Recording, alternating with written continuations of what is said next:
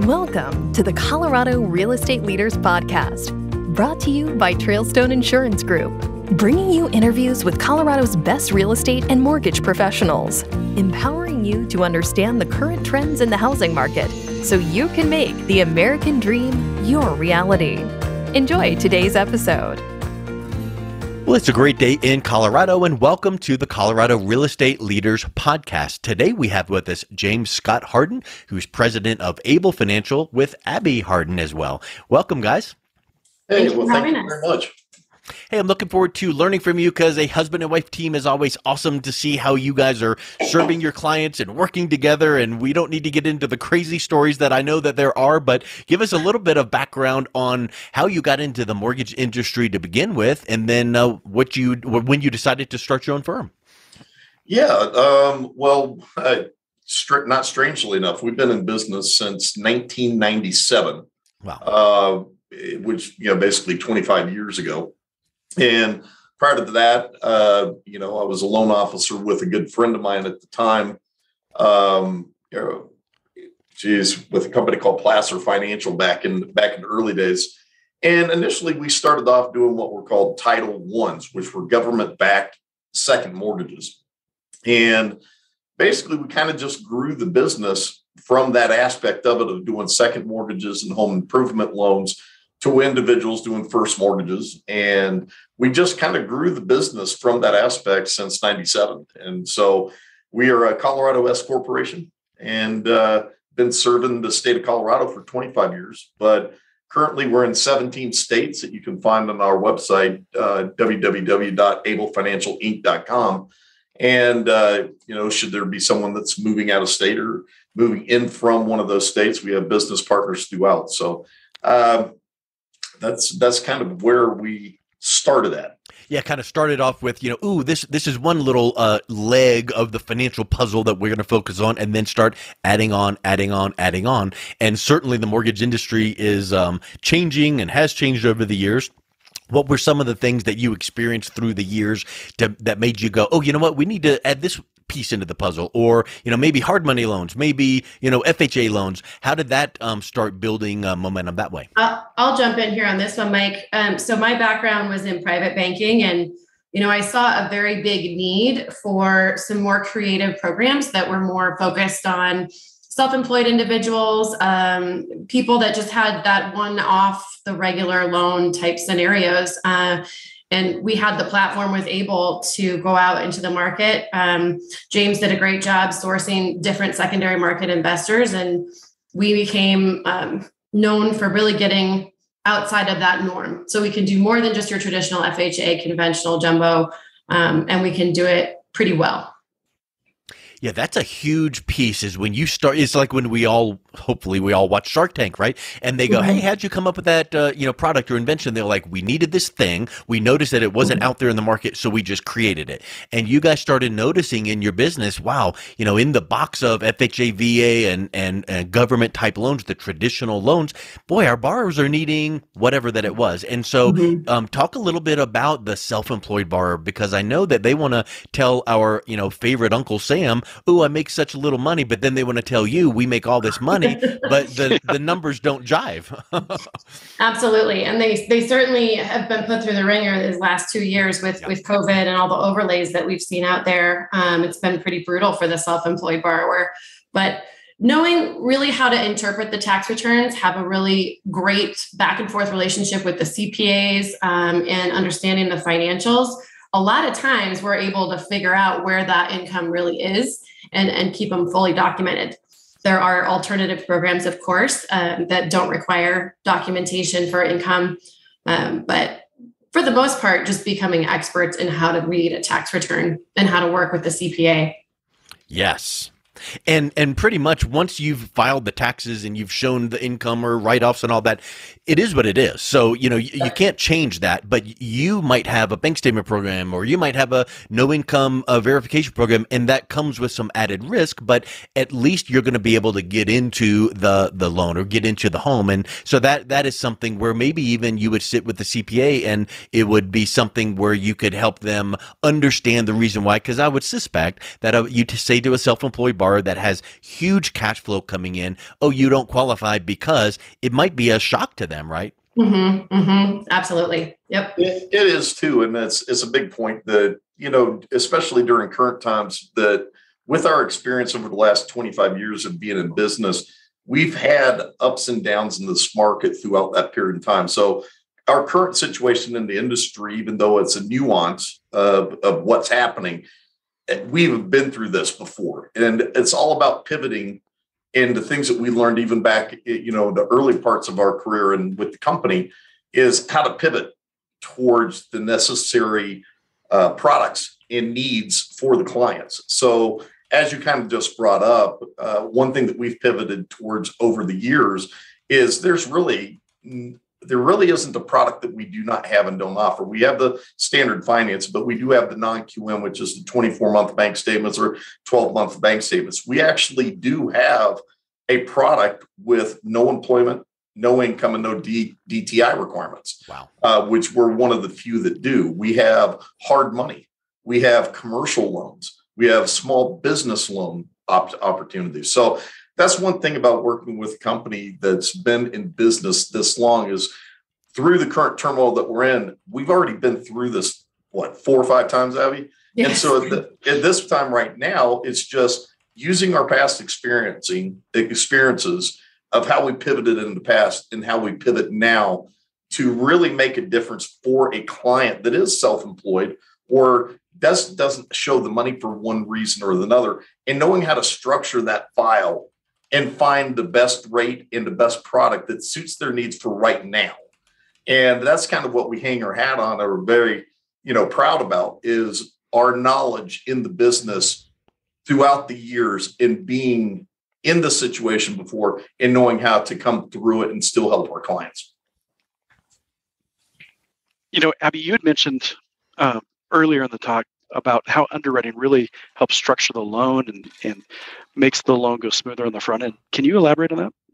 Sure. Yeah, we have really great dialogue with our underwriters. We've partnered with companies that have a very symbiotic relationship between sales and operations. And I think that's a very important quality, because there can be a real bottleneck in companies that are too heavily weighted in sales or too heavily weighted in underwriting. So, they're certainly not doing anything illegal, but they will call us and work through problems and really help us find a solution. We're all like-minded and we're all working towards the close. So if there is a way to get it done, our partners work with us to do that. And they are really good about guiding us through little loopholes and ways to get things done.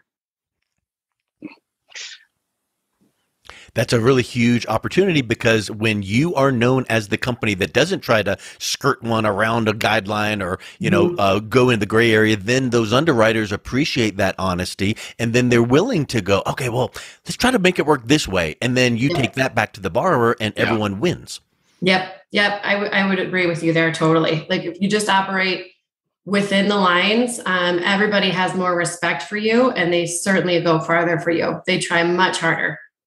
Because I'm certain that there's some underwriters that are like, oh, here comes the company again, and let's see what. Right. Yeah, we got to double check this producer, because we can't trust them. Right. Sounds like 25 years of experience has really helped you guys build that trust and relationships. It's got to help your clients ultimately. It does, and I think that's one of the other things that we bring to the table is we've stayed pretty small, and as a more boutique type company, and we keep the qualities of humanity in the business. So we really genuinely care about our relationships, both with the customers, with our investors, with our employees. We go to great lengths to really fortify all those relationships regularly, because they're so important. So, Scott, one question that I have for you is probably, as a business development, approach, you can draw on 25 years of experience and some of the wins and losses and lessons learned, and take these lessons to your strategic alliances, your realtors, your investors, people that you are actually serving to help them. Yes, the clients and the borrowers, but talk a little bit about some of your networking partners that you guys are able to help make them successful because of what you guys do. Well, that's a very Thank you for asking that question, because that's probably one of the most important parts of our business is the relationships with our, realtor partners or our CFP, partners or our accountant partners. And it all kind of comes back to the reliability that they feel that, by giving that referral in, that it's going to get done, it's going to get done properly, it's going to be done on time. And mixed with the other aspect of them knowing that, hey, this isn't a standard client. They need help because of X. We come to mind just because we have that ability and knowledge of, and enough deals underneath our belt that we've pretty much seen everything, that we are able to massage that deal and or find a product and or a rate that's specific to them. And so I just think that, our business partners have that faith in us to be able to get it done, for their clients that they're referring in. So. And you normally hear mortgage lenders say, I work with realtors, and that's standard. You mentioned CFPs, certified financial planners, and I can kind of look over the fence and go, ooh, I'll bet you that they get referrals for this case, that case. But talk a little bit about the ways you serve your financial planners. What would that look like? Oh, well, it's kind of a great thing. Once again, it's us being in business for quite a few years. We have, I literally need to say, I've got 25 different standard A paper investors, and I've got 25 different non-QM. I've got 7 different construction for primary and or builders, hard money. So we have a very vast kind of lineup of offerings. For instance, for our certified financial planners, the big one that we have is what's called an all-in-one, and it's a first mortgage HELOC. Now, where that pertains and helps our clients, from the certified financial planning side, is that you can use that equity that is otherwise sitting there dormant and use that for, that certified financial planner to actually use that equity inside that home for 529s for their kids' schooling later on, IRAs, 401ks, planning for that future for retirement. And there's no reason to wait 15, 20 years. Let's get that equity and have it working for you right now rather than down the road. And that's kind of where we really, at least with our certified financial planner partners, that they really like putting their clients over to us, at least to have a talk and a discussion about it. Because in many cases on this product I was just talking about, we can take a 30-year fixed and make it into where they pay that home off in 12 years. And at the same time, having a lower payment, at the same time, having that excess monies for them to be able to use for lifestyle enhancement, or once again, investment that, as their profession and that, their licensing, for them to be able to help grow their clients' ability for their future. And so that's kind of the relationships we have with the certified financial planners. Yeah, and I know that many, not all, but many financial planners are fiduciaries, which is a legal obligation that they have to their clients to do the right thing for them. So that being said, the fact that you work with many, financial planners means that they have trust in the relationship with you, or else they could not, in all conscience, refer to you. So that's a big gold star by your name just for that fact alone, because financial planning is such a regulated industry, and being able to offer these creative things like you just mentioned is huge, but also it just goes to show you that you've got a proven track record. Correct. And it, once again, it kind of comes into the two, that having a tool belt worth of products, that doesn't even count reverse mortgages that are really big right now, especially with our partners. In a recessionary and inflationary time with individuals that are on fixed incomes, it really is a huge option for them to put their clients over to us for a consultation about looking into doing a reverse mortgage, because that can eliminate that $2 to $3 grand payment that thus, releases the weight from the inflationary and, recessionary kind of weights that's kind of coming down on us right now. So we have actually had a lot of uptick in that as of recent with those partners. And it should be mentioned too, that in these consultations, we don't always recommend financing. If we review everything and don't feel like it's the right thing to do, that's what you're going to hear from us. It's not going to end in a transaction every single time. Yes, the lion's share of the time we can find a good product for them, but we're just as willing to tell them if what they have set up is actually the best. So it's just an open, nobody has to feel pressure type situation. That's and I think that it's easy to say that, but I'll bet you have time and time again exercise that and said, hey, you know what? For what you've told me, it might not be a good idea because, and I think that engenders such trust and transparency with your clients, and that word gets around. If you have that conversation with a potential borrower that the financial planner referred or the realtor referred, that'll get back to them, and it's like, oh, hey, did you do that deal over there with the guys at Able? Oh, no, we didn't, because, and they're like, wow, I really appreciate that. They didn't push my client into doing something that wasn't beneficial, and that's just one more, notch in your belt. Thank you.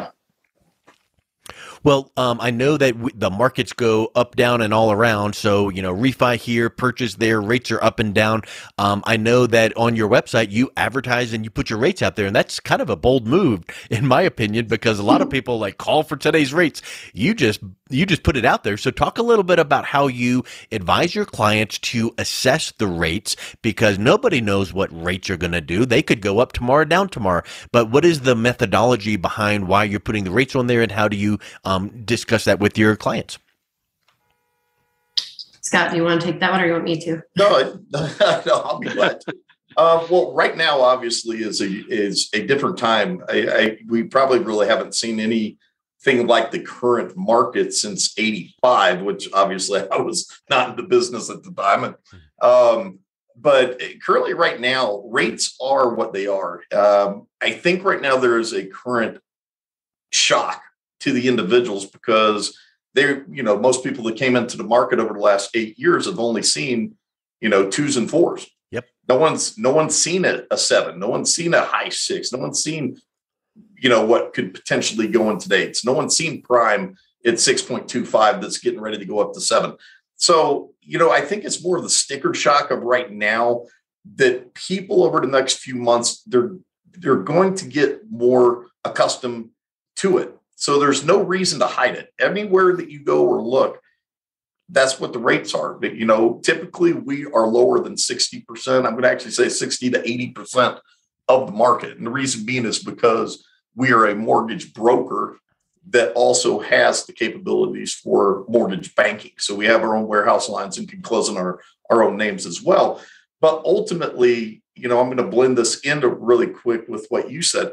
We are not a fiduciary, but the way we run our company and the way we think about it is that we are. And the reason being is because most people that will work for an FDIC or work for what's called a correspondent branching company, what ultimately happens is they're selling a margin. That loan officer is selling a margin for that company, for US Bank, for Wells Fargo, for Chase, or, some of I won't bring anybody's names up, but they're selling a margin for them. Whereas when a client comes to us, we literally, due to all of the investors that we have, we literally find and shop the best rate for that client to find them the best deal for the best product that fits their needs right now. And to me, that is a fiduciary, because I'm not shoving them into a loan that, doesn't fit their need, or I'm not fitting them into a loan because it's the company's margin where they're going to make money. So, rates to me is they are what they're going to be. But ultimately, as a mortgage broker, I'm going to be lower than, 60 to 80% of the market already right out the bat. So we can offer great service, great turn times, great technology, great rates, great products, and, 25 years of backing of knowledge. So. Well, let's wrap up with this, because you said something really important there, Scott, that I want to make sure that we highlight, which is if you worked for XYZ company and that's all you could offer is their products, you're limited, and you've got to fit that square peg in the round hole. But you being a broker, you're independent. You can do what's best for the client, for the borrower, and you can go to this lender, that lender, and find what's best for them, because it doesn't matter to you. Well, kind of what I find on that, and I have extensive knowledge on this correspondent branching side of, we didn't get into it, but I also have a different division that grows those companies nationally. that I ran for about 15 years, parallel to Able Financial being broker as well. And with that being said, it's with a lot of those companies out there, whether it's, Wells or one of these other companies, it's kind of like you're doing a disservice to your client, to your realtor partner, by using them. And the reason being I say that is because you're getting shoved into a loan that may not be for you, and you're getting shoved into a rate that they weren't able to shop. So ultimately, it's doing a disservice to the borrower, but it's also doing a disservice to the realtor, because they are not allowing, like if they have a higher rate, well, that means the borrower is going to qualify for less of a home. If the borrower qualifies for less of a home, that means the sales price isn't as much, which means the commissions for the real estate agent are lower. So ultimately, ours, in our basis that we have, is an even playing field that takes care of all parties involved, all the way from our real estate agent partners, all the way to the borrower themselves, and also, to our company. So, once again, that's where I kind of go back to I really feel that we do a fiduciary, even though I know it's not. We really do look out for the best for the client and for our realtor partners and our, any partners that, refer business into us. Yeah, you might not be held to that, but if you internally, mentally hold yourself to that, then your clients and your referral partners and your strategic alliances are getting the very best of what you can offer. So that is a wonderful bar to set. So let's just wrap up with this, Abby and Scott. If someone is listening to this going, you know what? Maybe I would need to learn a little bit more about Able Financial. What's the best way they can reach out and connect with you and learn more? Well, I would say just have them call my cell phone. I keep it on all the time other than dinner time. So would love to hear from anybody that was interested. I can give you my number, 303-905-0545. Or you can find us on the web or on the internet at www.ablefinancialinc.com or www.applywithafi.com. Excellent. Well, guys, thank you so much for coming on today. It was a real pleasure talking with you. Thank you. Thank you. Thank you for listening to the Colorado Real Estate Leaders Podcast, brought to you by Trailstone Insurance Group. To learn more about the topics mentioned on today's show or listen to past episodes, visit www.coloradorealestateleaders.com.